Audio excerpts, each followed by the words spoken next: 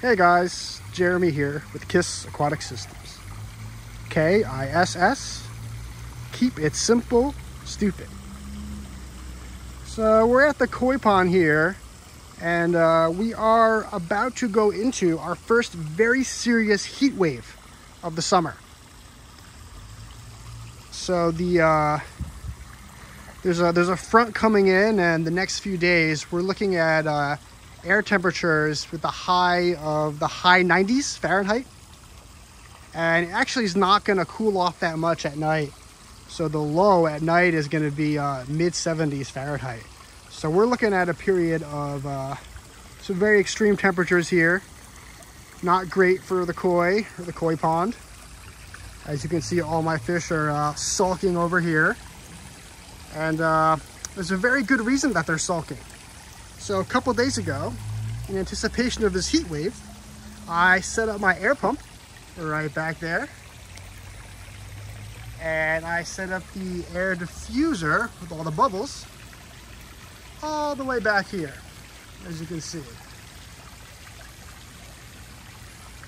And my koi have decided that they want absolutely nothing to do with those bubbles.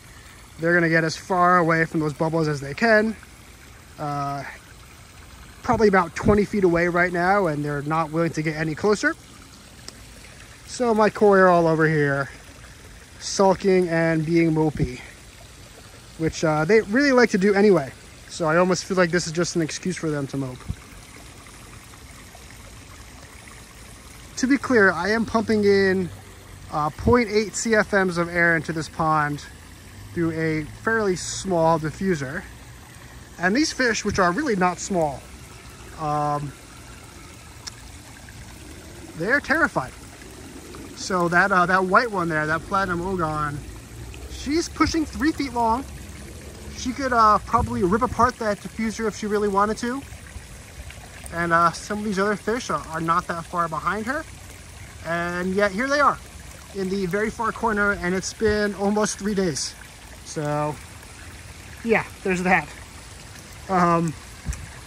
Anyways, the reason why heat waves are so dangerous for koi is that koi are very sensitive to dropping dissolved oxygen levels in the water.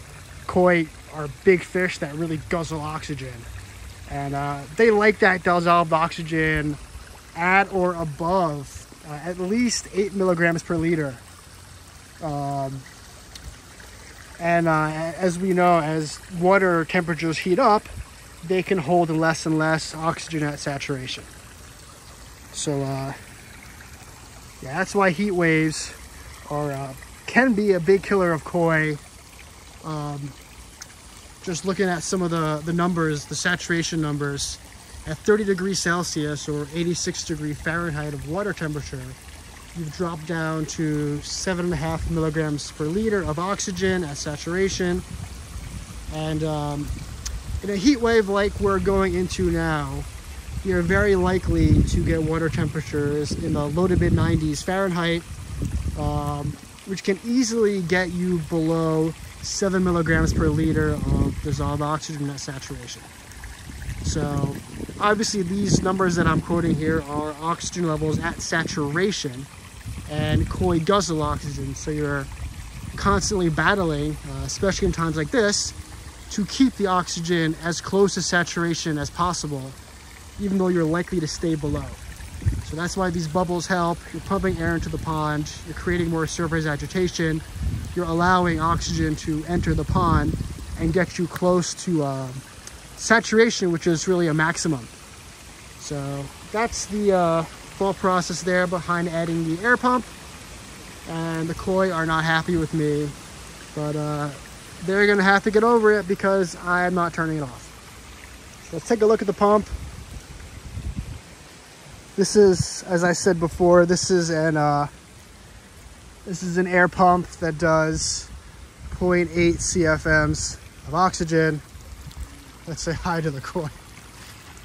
Hey guys, you're gonna have to forgive me. Yeah, they're not gonna forgive me. I actually tried getting into the pond and moving them the other day to show them that the bubbles were not a threat to them. That didn't work out well. They're a lot more afraid of the bubbles than they are of me, even if I was in the pond, essentially trying to nudge them. Didn't work. So anyway, here's the pump. I set it up here, try to protect it from the rain, which we're supposed to get a little of, and while also allowing some good circulation. So these pumps are notorious for shutting off in extreme heat, which can happen very easily, especially if you don't have enough airflow around the pump. So that's the pump. I set it up above the water level. It's definitely recommended. I've run the air line around back behind the pond. That's running next to the conduit, which is for my electrical over there. And the bubbles are all the way back here. The air line runs through the pond, and we have the bubbles here.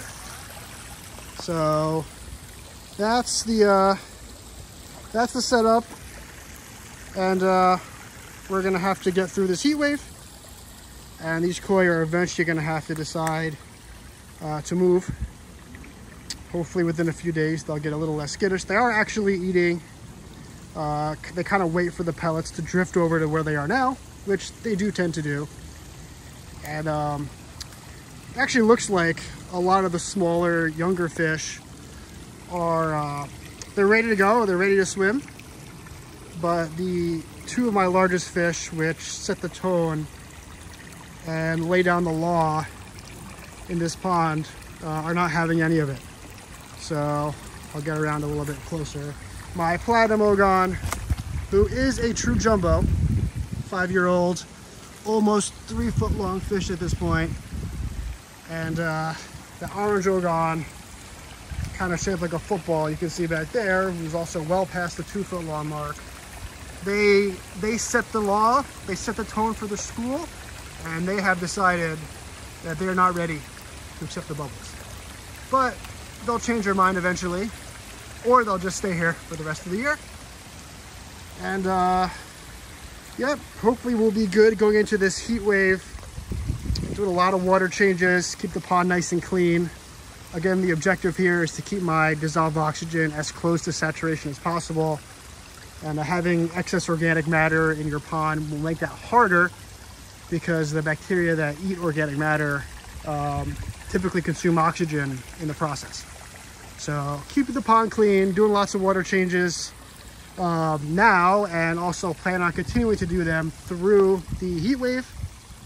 I've added that bubbler, and I am going to probably keep this thing running.